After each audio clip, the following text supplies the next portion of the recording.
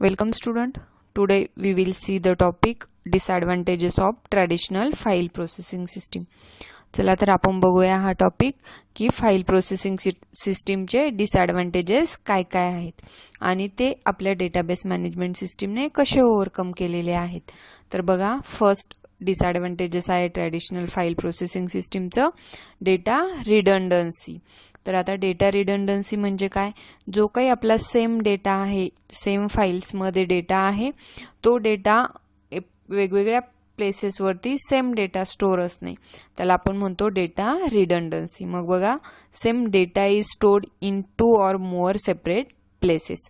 म्हणजे ज्या काही सेम डेटाच्या फाइल्स आहेत आपल्या कम्प्युटर मधल्या, त्या वेगवेगळ्या कम्प्युटर वरती सेपरेट स्टोर असणे, त्याला म्हणतो आपण डेटा रिडंडन्सी. बघा next, sometimes as per requirement same data may be stored in multiple files. म्हणजे कधी कधी असं होतं की आपल्याला सेम डेटा लागत असेल बट तो मल्टिपल फाइल्समध्ये आपण स्टोर करून ठेवतो. नंतर आहे consider an employee having record in both employee and team files. The name and address of employee is stored in both of these files. बघा, इथे एक एक्झाम्पल घेतलंय आपण एम्प्लॉईचं. आता काय आहे, एम्प्लॉईचा डेटा हा एम्प्लॉईच्या फाईलमध्ये पण आहे आणि टीम फाईल्समध्ये पण आहे. म्हणजे सेम दोन्हीकडे पण काय झालं, आपलं सेम रेकॉर्ड स्टोर झालेला आहे. बट ते सेम रेकॉर्ड्स कसं आहे, आपल्या वेगवेगळ्या कम्प्युटरवर सिस्टीमवरती ठेवलेलं असेल, ते तिथे काय जनरेट झाली, तर डेटा रिडंडन्सी. बघा मग नेक्स्ट पॉइंट आहे means the data gate duplicated. जो डेटा सेम डेटा म्हणजे डेटा डुप्लिकेटेड झालेला आहे, तो आपण वेगवेगळ्या सिस्टीमवरती स्टोर करून ठेवला. Means the data gate duplicated if such data increases it leads to hire storage and access cost. म्हणजे काय, जर डेटा डुप्लिकेट झाला तर तो स्टोर करून ठेवण्यासाठी काय होते, आपल्याला जास्त स्टोरेज लागतं. जास्त स्टोरेज लागत असेल तर काय केलं जातं, आपल्याला जास्त MBची हार्ड डिस्क घ्यायला लागेल किंवा जी काही मेमरी स्पेस आहे ती आपल्याला इन्क्रीज करायला लागेल. तसंच त्याचा ॲक्सेस कॉस्ट पण जास्त असते. बघा मग काय आहे, दिस duplication of data in various file is term as data रिडंडन्सी. Simple एका वाक्यात आपण लक्षात ठेवू शकतो.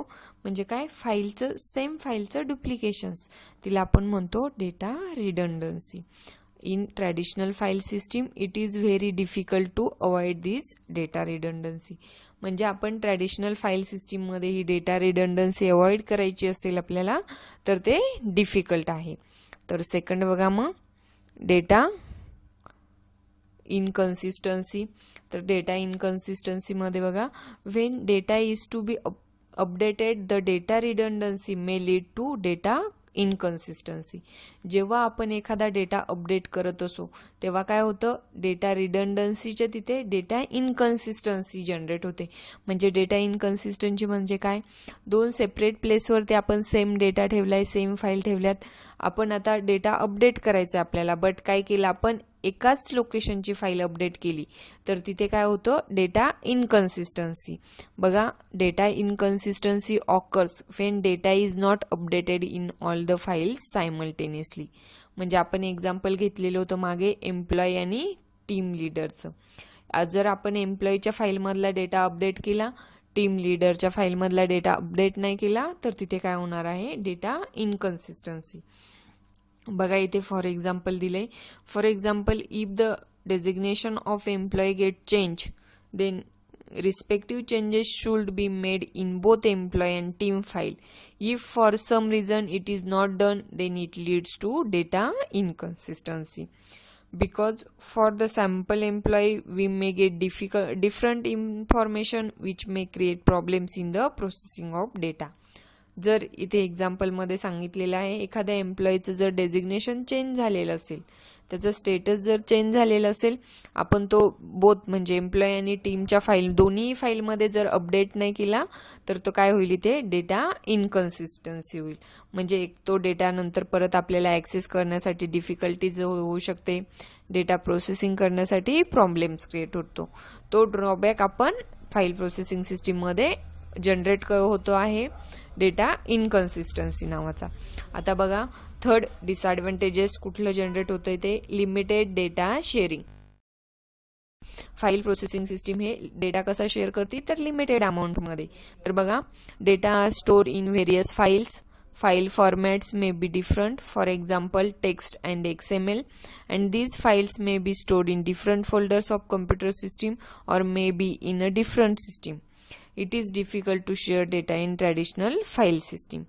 Each application has its own private files and users have little choice to share the data outside their own application. To share data, we have to write complex program.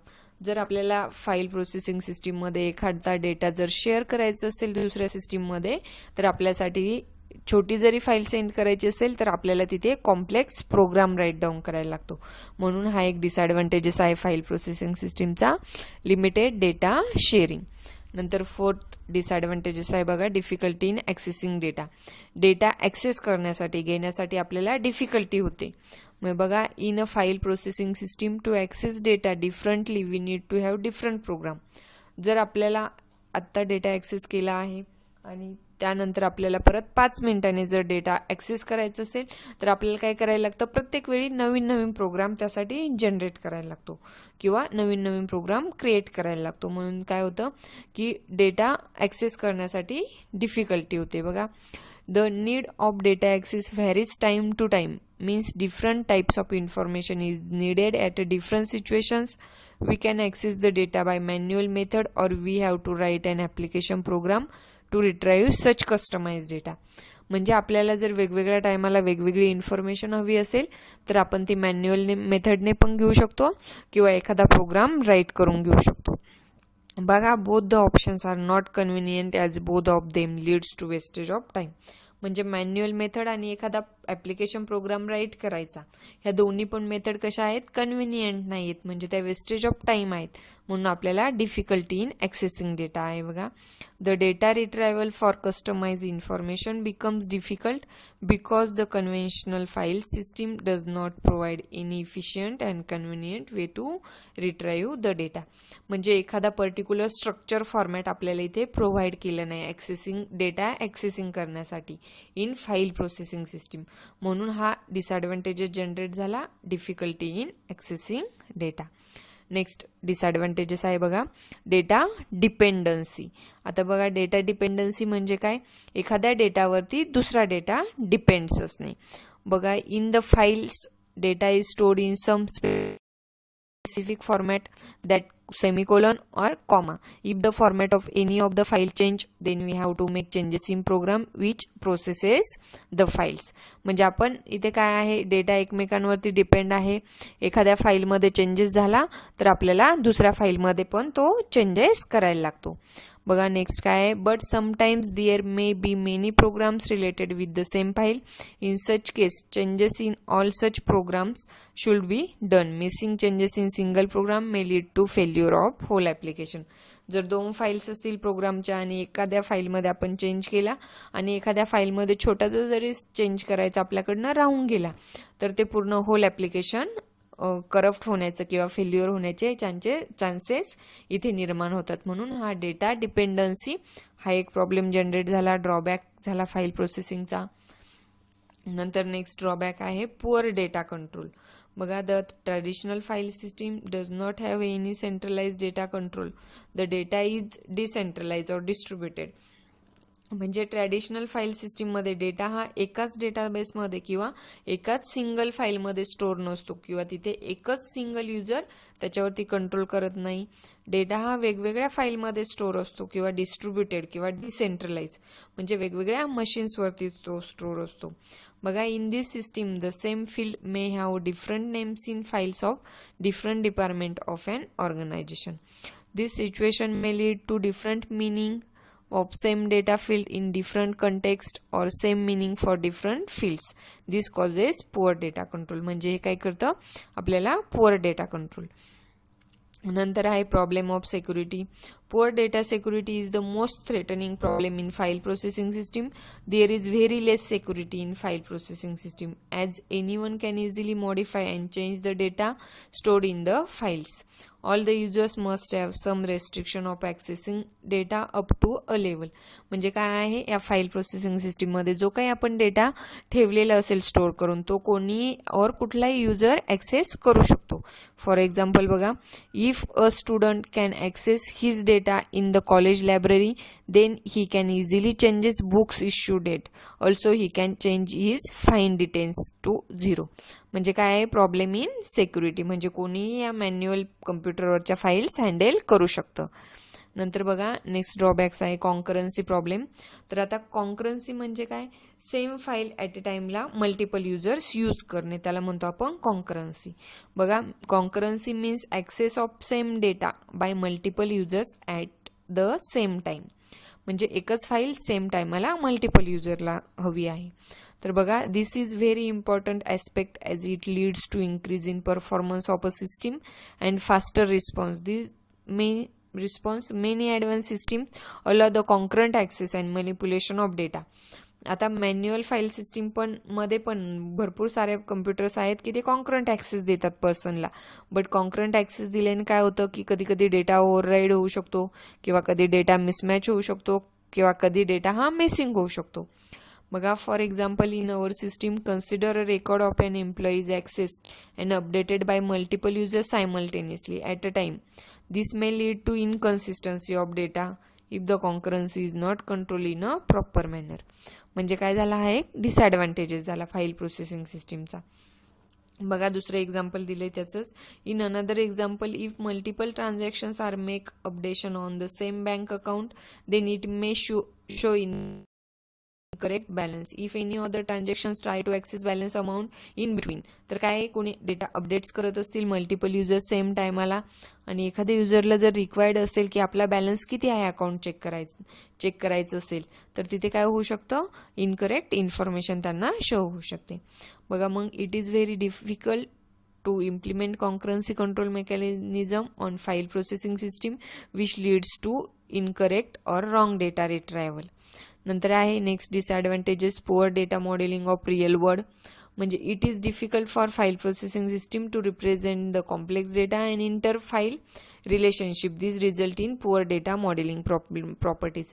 म्हणजे real वर्ल्डमधले जेवढा काही data आहे तो handle करण्यासाठी poor data modelling आहे, एखादं fix structure नाही त्याच्याकडे. म्हणजे that means the real world applications R difficult to implement using file processing system. नंतर next 10th disadvantages is data isolation. म्हणजे काय, डेटा आयसोलेशन म्हणजे काय, डिफरंट कम्प्युटर एकाच ॲप्लिकेशनच्या फाईल आपल्या डिफरंट कम्प्युटर्सवरती स्टोअर असणे. बघा, मग it is difficult to store the entire data in a single file. It is distributed in different files as per the category. नंतर these files may be in different formats because of which it becomes difficult to write application programs to access desired data from these files. म्हणजे आपल्याला इथे एखादा application programme बनवायला लागतो ते different files access करण्यासाठी. म्हणून हा डेटा आयसोलेशन डिसएडव्हान्टेजेस इथे आला. त्यानंतर नेक्स्ट डिसएडव्हान्टेजेस आहे इंटिग्रिटी प्रॉब्लेम्स. आता बघा, इंटिग्रिटी प्रॉब्लेम्स म्हणजे काय, जर एखादा डेटाबेस आपण बनवलेला आहे फाईल प्रोसेसिंग सिस्टीममध्ये आणि जर तिथे एखादा नवीन कन्स्ट्रेंट आला किंवा एखादा नवीन व्हेरिएबल्स आला तर तो ॲडजस्ट करण्यासाठी किंवा त्या व्हेरिएबलला इंट्रोड्यूस करण्यासाठी इथे जास्त टाइम्स लागतो किंवा ते इंट्रोड्यूस करता येत नाही किंवा सपोर्ट करत नाही त्या नवीन कन्स्ट्रेंटला. त्याला म्हणतो आपण डेटा इंटिग्रिटी प्रॉब्लेम. बघा, आता every enterprise has its own constraints. File maintain data in the files. Suppose in employee files, the employee ID must start with E. Such constraint can be added while writing application program. But later on, if any new constraint are introduced by the enterprise, that it becomes difficult to add these constraints again. म्हणजे आपण अगोदर एखादा constraint घेतलेला आहे आणि मध्येच नवीन constraint generate झालं ते ॲड करण्यासाठी डिफिकल्ट आहे फाईल प्रोसेसिंगमध्ये. The file processing system does not provide any functionality to handle these situations. हा एक डिसएडव्हान्टेजेस आहे.